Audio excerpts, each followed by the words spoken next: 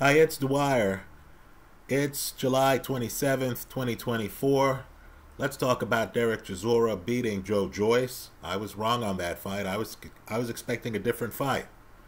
In my opinion, Joyce left that fight on the table. Let's discuss it, but first remember, the opinion you should follow should be your own. Just consider this video to be a second opinion from a complete stranger online.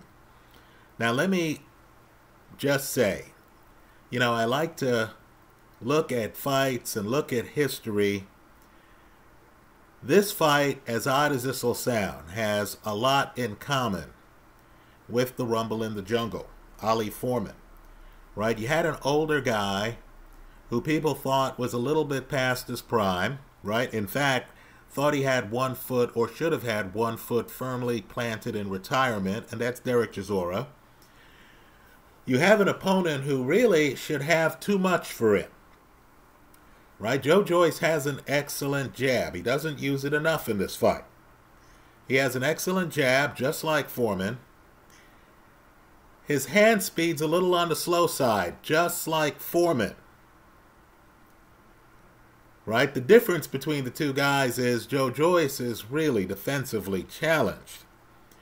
Foreman, of course, actually had an Archie Moore defense, and when he wanted, could actually be pretty adept defensively. But let me just say, just like Ali in '74, Derek Chisora goes over to the ropes. Right? Now understand, both Ali and Derek Chisora are facing bigger men than them. Bigger men with jabs. Right? Now, I've said here before, all Foreman had to do to win that fight, and Foreman was the champ going in. Foreman was favored just like Joyce was favored. Right? All Foreman had to do when Ali goes over to the ropes is to pace himself, shoot a jab, stay away from Ali, not be close enough to get hit with counters, and then back away on occasion. Let the underdog understand, look, player, I don't have a reason to follow you over to the ropes. You have to engage with me here. Right? Understand, Joyce, and the scoring could have gone either way, quite frankly. Right? There's no reason in the 9th round, which Joyce has won, right, that Joyce is following Derek Chisora over to the ropes. Right, player, you've already won the round 10-9. It's a 10-round fight. You then have the 10th round. What are you doing being close enough to Derek Chisora for Derek Chisora to get the knockdown? I mean, folks, it's ridiculous. Fighters need to understand. Big Baby had this problem in his last fight. They need to understand that they don't have to go for the knockout. Right? They can trust their tools. Why is Derek Chisora able to land these counter right hands repeatedly on Joyce? A guy with an excellent jab. I didn't get it. Isn't this the guy who jabbed Dubois to death? Right?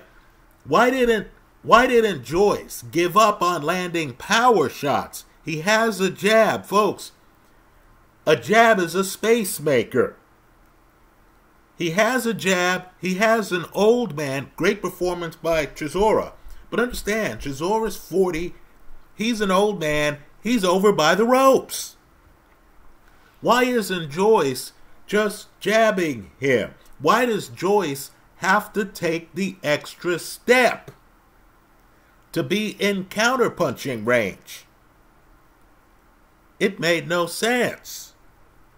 Right? You understand, just like you understood in the Rumble in the Jungle, that Ali, over by the ropes, needed Foreman to go over by the ropes.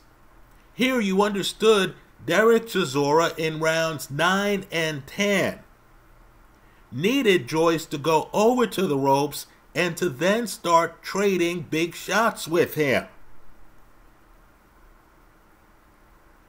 Since Chisora's right hand, and folks, that counter right is lethal the whole fight, right? Early, Chisora's throwing counter lefts, but then he realizes, hell, I'm a right-handed fighter. Why don't I just throw my counter dominant hand? Right now, understand that counter is coming on the same side as Joe Joyce's jab. Why didn't Joe Joyce start faking the jab, throwing off the tempo, not allow Derek Chisora to time him? Right, so I thought Joe Joyce, who starts the fight well, understand, Joe Joyce is backing up Derek Chisora. Chisora is on the ropes out of necessity, just like Ali was. Right, Chisora is on the ropes out of necessity. Right, why are you trading big shots with him? Understand, I believe it's Usyk claims that the hardest heavyweight puncher he's faced is Derek Chisora. Right, insiders know Chisora has a punch. Why are you allowing Chisora to throw his A game at you, to throw his A-level punch at you when you have a jab?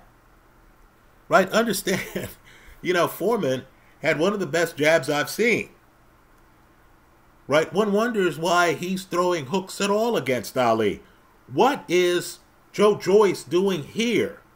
Throwing power shots against Derek Chisora. You don't need the knockout to win the fight.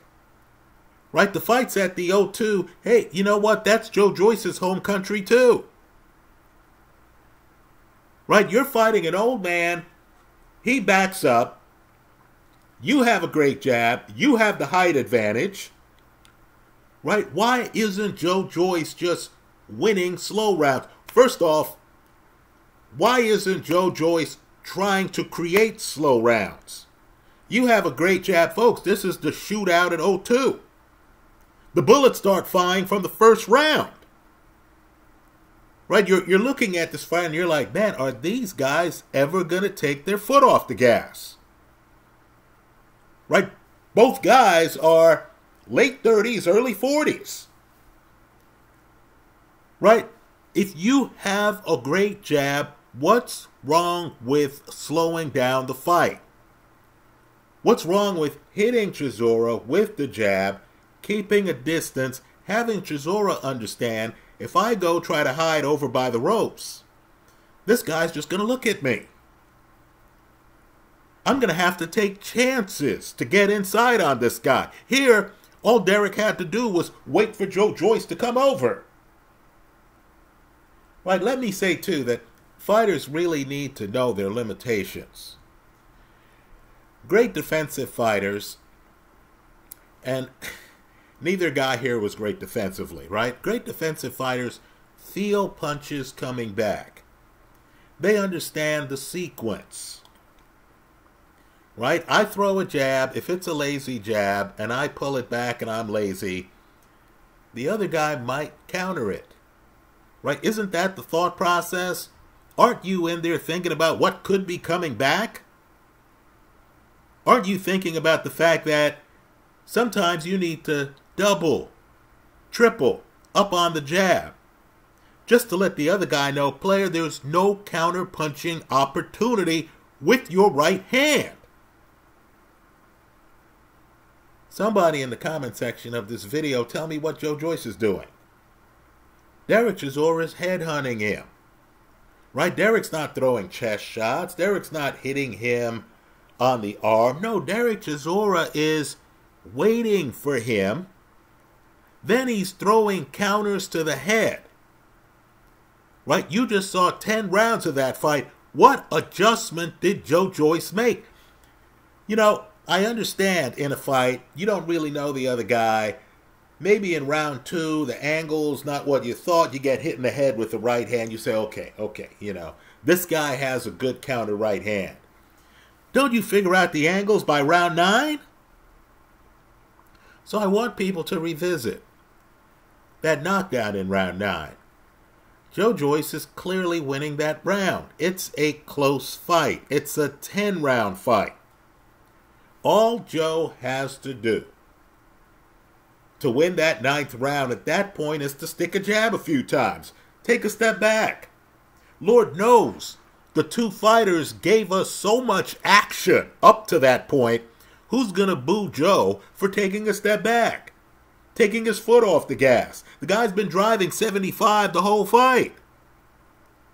Instead, Joe Joyce keeps coming forward. Derek Chisora knows he's going to be over here in the corner. Derek Chisora knows I'm going to have an opportunity to throw a right counter.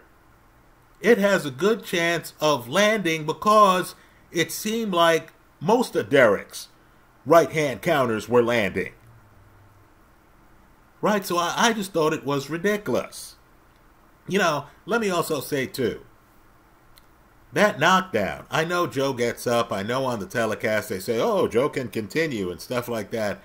Folks, in a fight like this, fighters need awareness. Both guys needed to understand this fight is close. I can't afford to get knocked down. If you're Joe Joyce and you're winning the 9th round, why don't you just have that in your win column? What's wrong with going into the 10th round having won the 9th round? Why is Joe going for the stoppage? Especially when Derek Chisora was extremely successful in landing counters up until that point. In other words, it's not like the shot that drops Joe in the 9th is the first hard counter that hit him. Right? No. Derek Chisora has been landing shots. Right? Lands a lot of good lefts early in the fight. Then starts feasting on that right hand. If you know you're defensively challenged, why do you want the shootout to continue into the later rounds when you have the kind of jab that stopped Daniel Dubois? Right? What Joe should have done was, waved at Derek. Right? He's winning the 9th round. It's a close fight. He has a jab. He should have looked at Derek. Just waved at him. Right? Isn't that what Pernell Whitaker did to Julio Cesar Chavez? Right, let the guy know, hey, player, look, you're going to have to come over here for us to engage. Right, I'm not going to be foolish enough, being the bigger man here, right, to give you an opportunity to counter me up top. Right, also, Joe should have known, look, I'm not great defensively. I didn't get it. Understand, too, I would have preferred Joe to pump a jab, be away from him. If Joe's not going to pump a jab, what's wrong with parking his left hand up on the side of his face? Right? If he wants to go in kamikaze for some odd reason and try to get a knockout, in a fight, by the way, that he's favored to win. Right? If he wanted to go in kamikaze, shouldn't he have gone in and had Chisora's right-handed, shouldn't he have gone in and have his right just pinned to the side of his head? He doesn't even do that.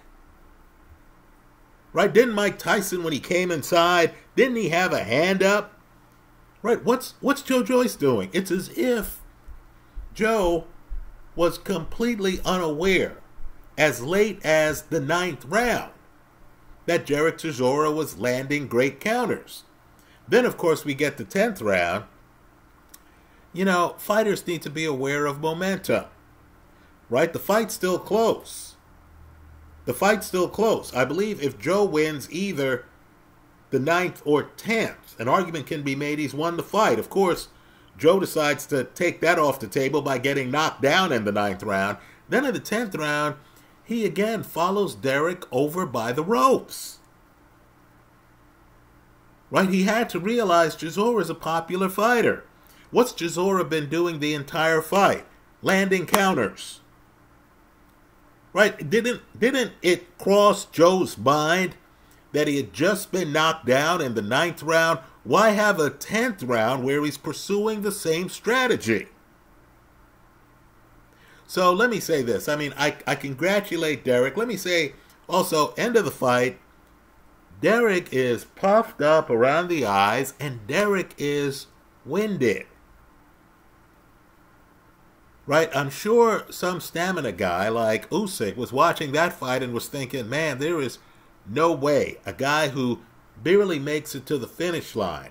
Granted, it's a shootout, but Derek barely makes it to the finish line in a 10-round fight. There's no way Derek would be able to look good against Usyk in a 12-round championship match in the later rounds. Right? I guarantee you, too, that if Usyk sees Derek goes over to the corner, then Usyk follows him over to the corner, then starts getting hit with shots. I guarantee you Usyk would understand, hey, this is not the place I want to be. Let me take a step back. Let me shoot my jab. Let me establish distance. Let me not crash the pocket. Let this guy come to me. Let me change the dynamic. Let me make this guy the lead and not the counter. Things like that apparently didn't cross Joe's mind.